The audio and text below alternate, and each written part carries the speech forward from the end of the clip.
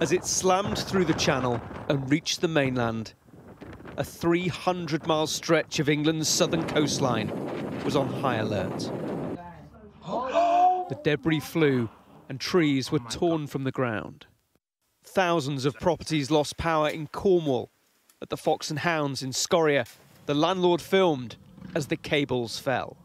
But then all of a sudden, we just saw all the power like flashing over behind it. In Dorset, the road onto the Isle of Portland had to be closed off for the morning. Amongst the gridlock it caused, Prima was out trying to keep her appointments, caring for vulnerable people. It's been getting worse. Yeah, it's dangerous.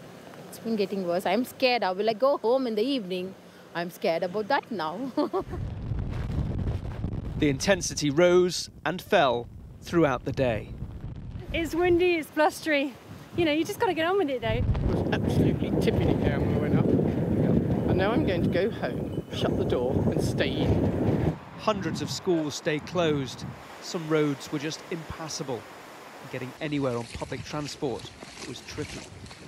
It was over here within 24 hours and wasn't as extreme on the south coast as some forecasters had predicted.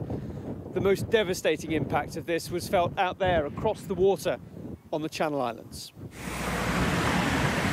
Storm Ciaran leaves behind even more communities facing flood alerts or flood warnings, from the south coast of England up to the northeast of Scotland.